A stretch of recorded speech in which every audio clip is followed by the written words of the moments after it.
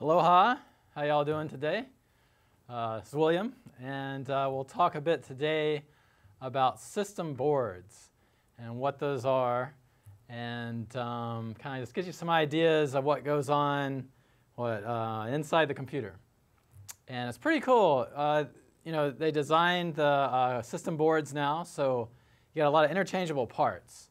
So that helps, if one part breaks down, and then you have to, you can get a spare part and just put it in there. So it's pretty good. A modular design. Okay, so they use that a lot in designing many different things, including coding programs. So when you take a software class such as ICS 111 or ICS 211 or ICS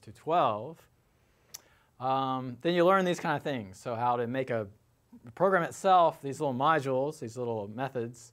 And if one method doesn't quite work, you can fix it up, and then everything hopefully works a lot better.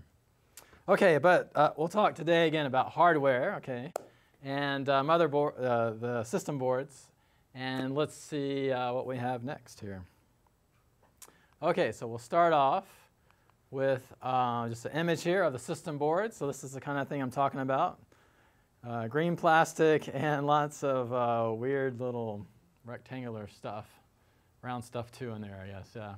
All right, so let's see what's in here. What's going on? Okay. So another name for the system board. We also call it the main board.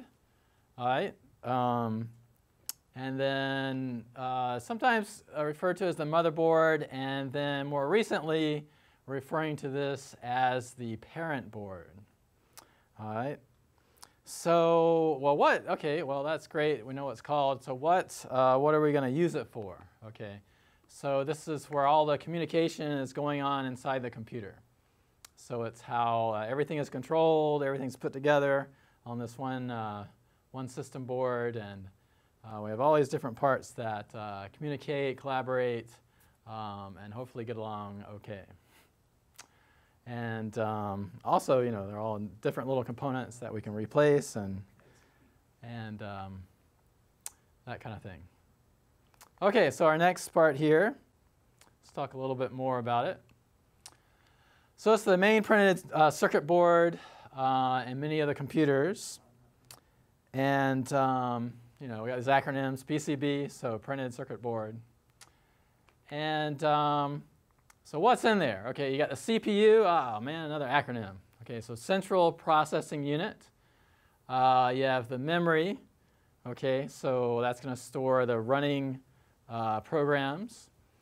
And then a lot of other components. Okay, so other components, so you're thinking about things like the keyboard. Okay, when you're typing on the keyboard, those signals go into the computer, and then it's got to send that to be processed. So things like that, and then what output, right? So you have a screen, and then those signals get processed and get sent to the screen. Okay, but main things: CPU, memory, and then input and output. Okay, if you don't have input and output, it's kind of hard to know what's going on, right? Okay, so that was more about the system board. Let's see what else we have in store for y'all. Okay, so basically everything in your computer connects to this one board. And I kind of spoke about this already, but it's going to monitor the data and communication. Again, I guess I didn't mention was, even signals coming in from the internet. Okay, so you got a connection for that as well. Okay, so let's get some more details here about our system board. And there's there's some common features. Okay, it's going to depend on a desktop or a laptop or cell phone, that kind of stuff. But some common things we have are the sockets, and we'll talk a bit more in detail on the next few slides. We also have chips. We have what's called the slots. And then also bus lines. Okay, so we'll talk a bit more about this on the next couple of slides, and even on the next class, next lecture, we'll talk a bit more about buses. Okay, so let's mosey on then to the sockets. And with the sockets, Okay, so these are the connection points for your chips.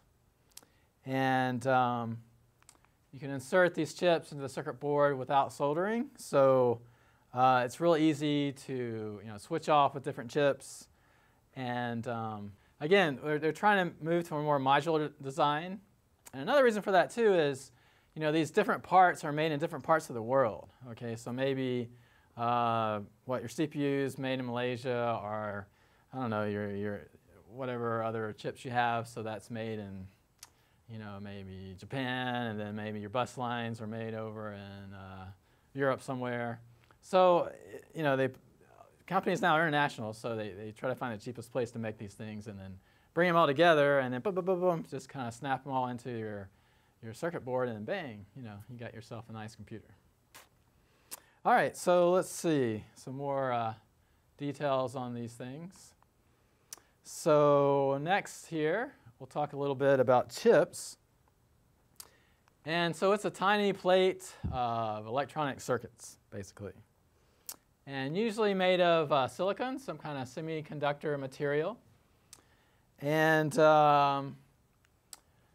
it's got billions and billions of transistors. Okay, so I don't know if you've seen older photographs of computers, or transistors for that matter. But transistors used to be about the size of your thumb or so. So these days, yeah, you can put billions of these on these chips that are pretty tiny. So pretty cool, the advances we've made with computer technology. And then computers used to take up whole rooms, and now you can have it on your palm, and get your thumb sore from clicking around too much, right? Okay, so let's see the next slide here. All right, so a little bit more on the chips here. Some other names for these, we might call it a silicon chip, or a semiconductor, or integrated circuit. Okay, so you got all these different names for the same thing. Okay, so a few more parts of the motherboard, or the parent board we'll talk about here. Let's see. So another thing is slots. So these are the connection points for specialized cards. And usually they have a specific task, okay, and called expansion card as well. So that they're for a certain task. So you might want faster video, better sound. You might also want some kind of wireless internet connection. I know usually they're built in. And those are also called expansion slots, okay? But it's just a way to kind of put more things in your computer. So you might want to, if you're really into music, you might want to upgrade your music stuff and use the slots for that. Or if you're doing some kind of cool animation stuff, you might have some kind of special processor for that. You got to plug that in as well. So this just allows your computer to be more flexible. Okay, so one more thing that we'll cover today. And the next part here is the bus line. Okay, so you usually think of bus, you think of the school bus, come pick you up in the morning, right? So these are wires, kind of more back in the older technology were wires, and now we just kind of say connections.